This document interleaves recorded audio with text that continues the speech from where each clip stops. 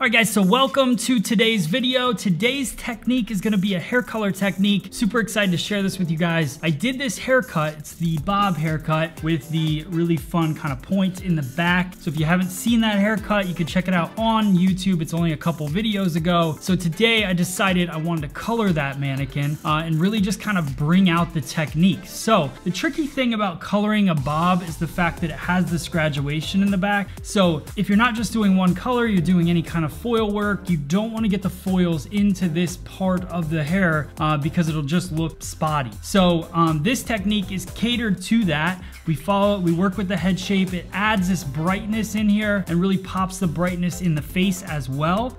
It really just brings out the haircut shape. I mean, if you look at it now, you could see the kind of red depth that we put into it and then also that brightness in the front. So I'm going to show you guys how to do it step by step. I don't want to waste any more time. So if you have any questions, post them in the comments below. If you haven't subscribed to this channel, make sure you subscribe because I'm putting out videos all the time. And I'd love to have you a part of this community. So thank you guys so much for watching. Let's get started.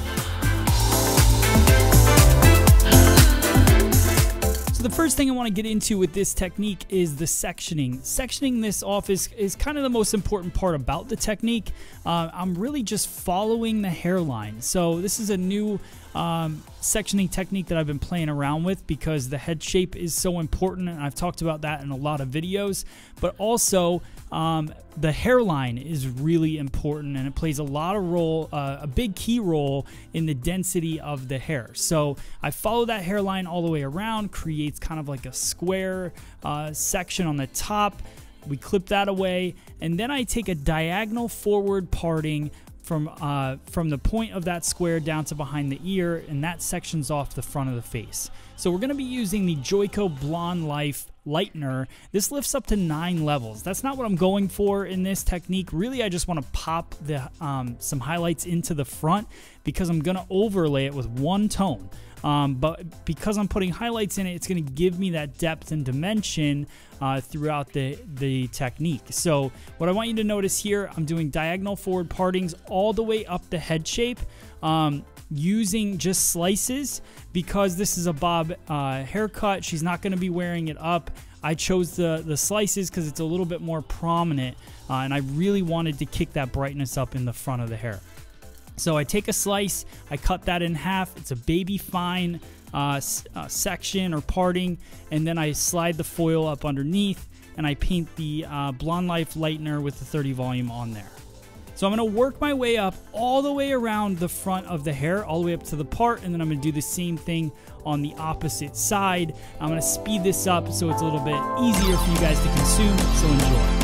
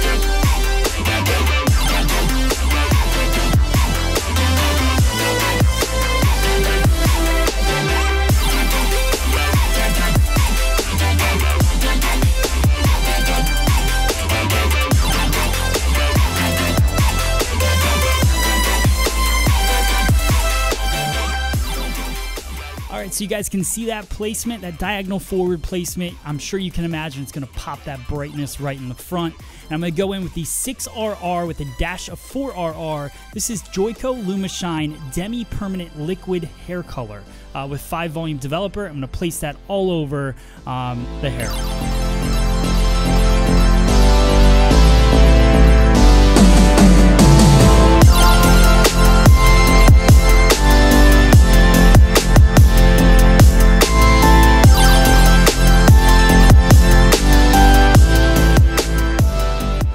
Now, because we saturated her entire head with the same tone, those foils really come into play to pop just a little bit different tone into the front. So I wasn't trying to lift her super high, so you can see how that square falls over and that brightness sits right around her face. It changed the overall tone of her hair to more of a red tone. It just looks really rich, nice, beautiful color. Hope you like it. Let me know if you have any questions in the comments below.